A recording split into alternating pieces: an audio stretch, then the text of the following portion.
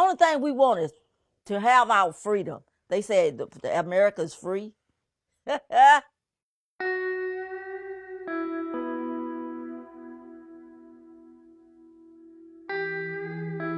was exciting to come to Uniontown. It was a lot of things to do back in the days. Everybody knew everybody, and it was like fun times. It was a town. Now it's like a ghost town. Uniontown used to be a very prosperous town. And in the beginning, it was a very rich soil, good crops, healthy animals. I don't know what is happening, but over the period of years, I've lost a tremendous number of cattle over the last few years. The Black Warrior River keepers did a water sample test, and the sample that they took, they could not get a reading because the bacteria level was so high, they had to dilute what they took in order to get a reading. So it just gives you an idea how contaminated the water is in Uniontown. We thank you for the blessings of this day. We pray your peace, and we pray your love among us. Lord, live real and big in us is our prayer. Amen. Amen. You know, water is something that we all, it's just a natural products that we all enjoy using it. So it shouldn't be that hard to give our people clean water to use. So I want for you to get the water sample early morning, the first thing from your kitchen faucet in the morning, okay? And fill it out like up to here for me. We want to study in this area, and we want to tell them if it's safe or not. It's their right to know if living in this area is safe for themselves or not. Millions of tons of coal ash and sludge came pouring out when a dike at a coal plant gave way this week. But it's what's in that sludge and its potential long-term health effects that is causing the greatest worry tonight.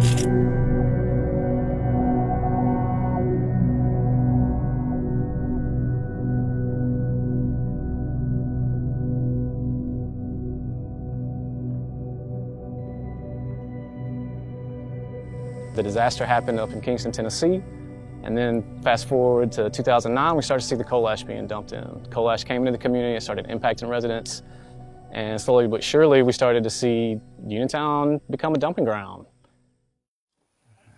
To my judgment, the landfill about 500 feet from where I'm standing.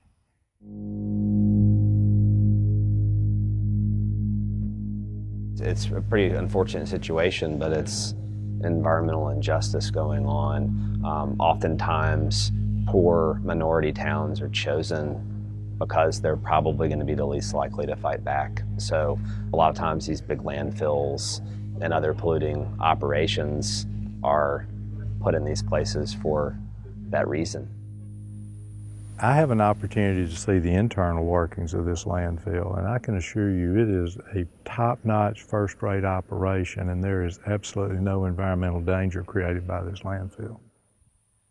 This is a landfill that is best suited to particular events, whether it be a coal ash spill, a coal ash disposal, whatever it might be. If there's a large event that requires waste to be removed, that's the kind of event that this landfill is suited for.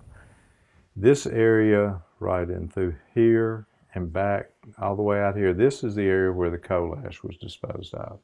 And that area has been closed.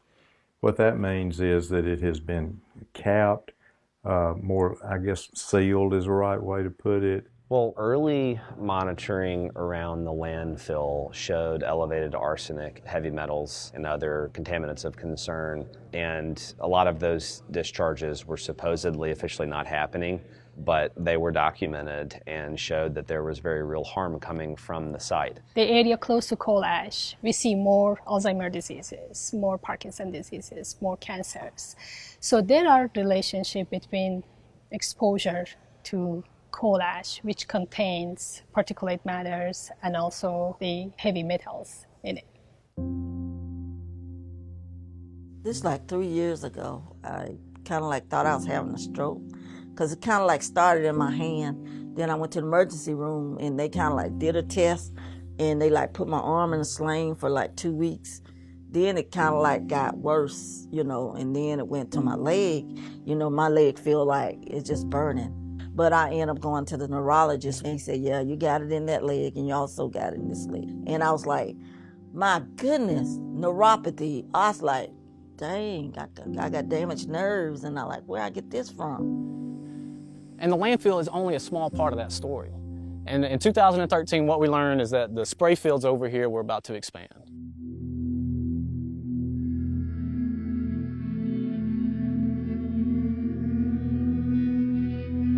We don't have a mechanical treatment plant. We have what they call a lagoon. So all the wastewater leaves the homes, goes to the lagoon. The lagoon carries it through its cycle, and once it goes through that cycle, it's pumped out to the spray field.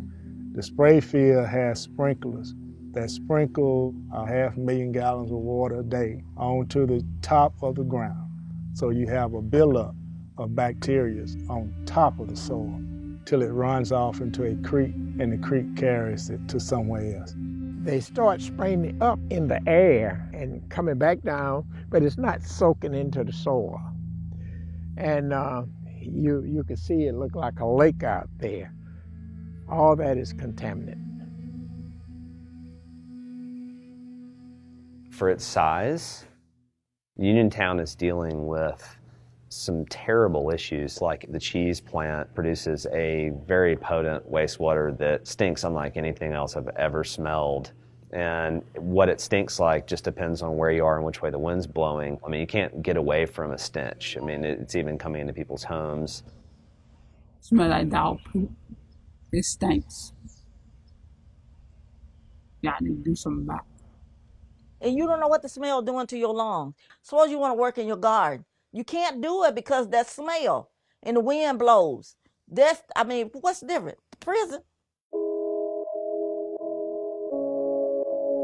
They put that there knowing that that was a segregated area. That's why they put it there. And you see people want to leave.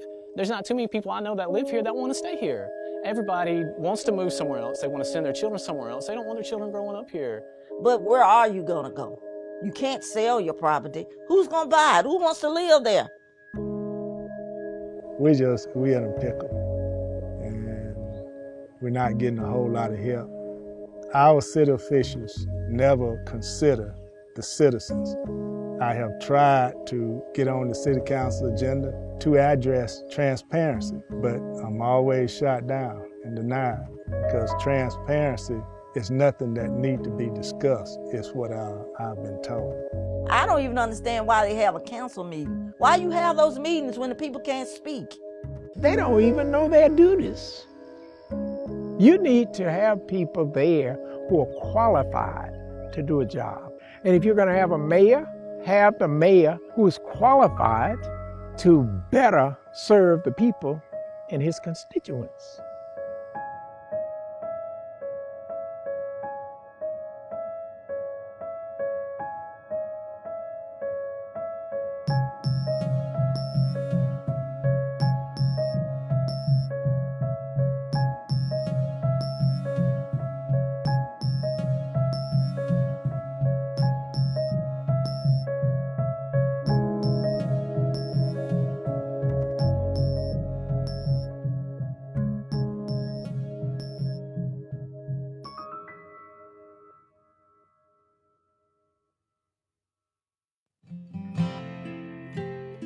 Over the last 20, 30 years, it changed a lot.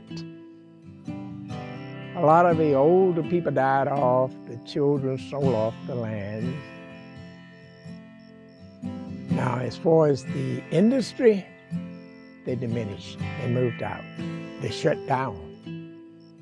And when our children finish high school, it's almost like they cannot wait to move away, to go to a larger city. And when that happens, they very seldom come back.